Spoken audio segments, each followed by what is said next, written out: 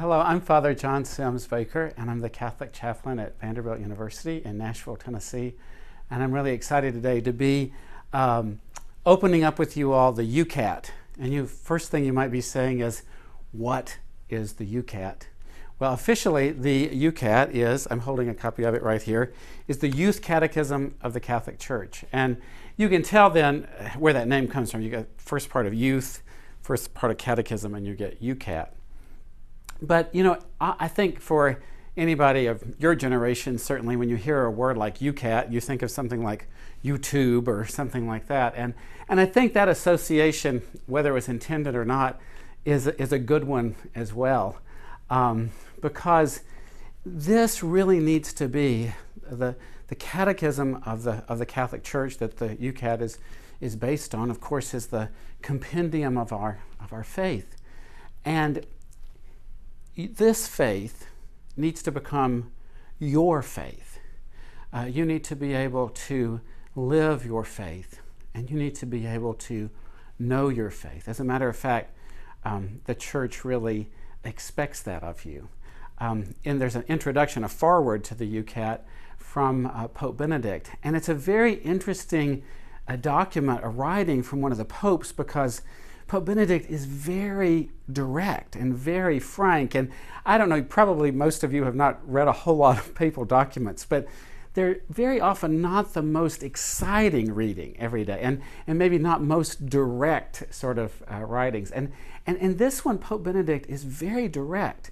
And I'd like to share with you a few of the things that Pope Benedict actually is saying to you about this book. If we could take just a couple of moments to look at the foreword of this book. First of all, the Pope has some very nice things to say about you.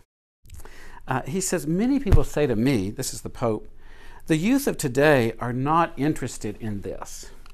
I disagree, and I am certain that I am right. It's a pretty bold thing to say. The youth of today are not as superficial as some think. They want to know what life is really about. I think that's true. I think you probably want to know what life is really about. I want to know what life is really about. And this book is exciting because it speaks of our own destiny and so deeply engages every one of us. So now the Pope has given you a nice compliment and hopefully, I think, gotten your attention a little bit there, saying this is really about what life is all about. Now, actually, he's going to speak very bluntly to you. This catechism was not written to please you. It will not make life easy for you because it demands of you a new life.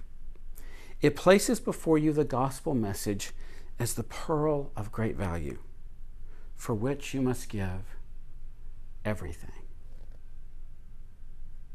And then the Pope goes on to say what we've just said. You need to know what you believe. You need to be more deeply rooted in the faith than the generation of your parents. You need God's help if your faith is not going to dry up like a dewdrop in the sun. If you want to resist consumerism, if your love is not to drown in pornography, if you are not going to betray the weak and leave the vulnerable helpless. And so the Pope is speaking very directly to you. I think he recognizes very clearly the kind of challenges that you already know that your faith comes under attack from in the world that we live in today, that you live in. But finally, he utters a word of great hope and confidence in you and speaks with great humility himself. You all know how deeply the community of faith has been wounded recently through the attacks of the evil one, through the penetration of sin itself into the interior, yes, into the heart of the church. Do not make that an excuse to flee from the face of God. When Israel was at its lowest point in her history, God called for help, not from the great and honored ones of Israel, but from a young man by the name of Jeremiah. Jeremiah felt overwhelmed. "Ah, Lord God, behold, I do not know how to speak, for I am only a youth." But God was not to be deterred. "Do not say, I am only a youth, for to all to whom I send you, you shall go, and whatever I command you, you shall speak."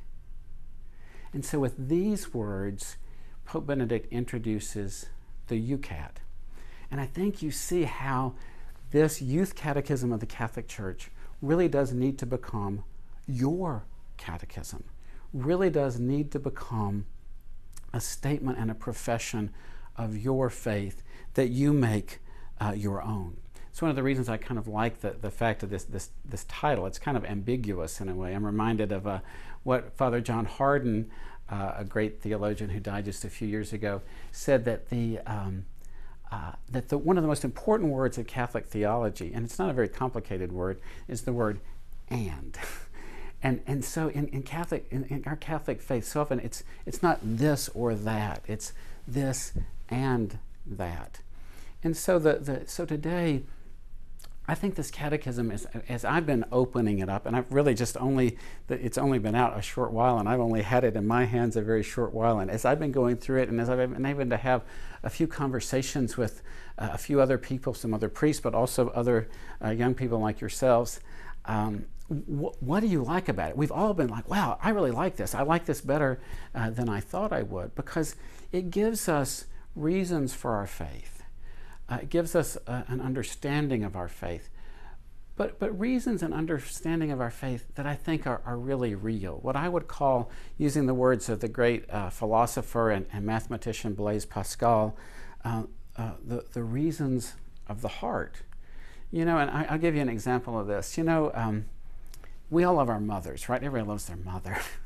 And you could probably come up with a list of, objective kind of bullet point kind of things of like, my mom, she folded my laundry for me, or she made the best macaroni and cheese ever, or, something like that. And you could come with this long list of things, and they'd be true. And, I'm sure there are things that are nice about your mom, whatever they are.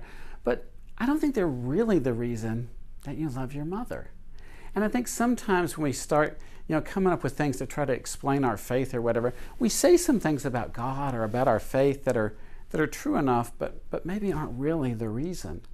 And like, for example, the real reason why we love our mothers, I think, is because, our mothers loved us first. They loved us before we even knew what love was, before we could ever love back. And of course, that's the story of salvation, that God has loved us really from the beginning. And ultimately, that is the story of salvation, of this love of God for us. And that's what I keep finding in the Youcat are questions about our faith, reasons for our faith put out and explained, but these more sort of reasons of the heart that I find sort of particularly satisfying. And so I just encourage us, let's go ahead and open it up. Let's look at it. Let's look and see how it begins. And it begins the way that all the catechism, for example, the Catechism of the Catholic Church begins. And that is looking at us as human beings. And it starts with a kind of an assumption or a philosophical assumption about what it means to be a human being, what human life is all about, And that's something that's really important because it's always there. That's why it's important to know at least a little something about philosophy, because there is always a philosophy. If you ever meet somebody who says they don't really have any philosophy of life or something like that, I wouldn't believe them for a minute, because they get up out of bed in the morning for some reason or another. They don't just lie there all day, and something has to get you up out of the bed, or you just keep hitting the snooze alarm all day or something, and nothing ever happens. And what the Church offers right from the beginning is an understanding that we as human beings were made for happiness. We were made to be happy by knowing God, by being loved by God in this world, and then forever in heaven. And that's what what our lives as human beings is really about. That it has an end, it has a purpose, it has a direction. And that end and that purpose and direction is to know the love of God and to enjoy it in this life and for all eternity in heaven.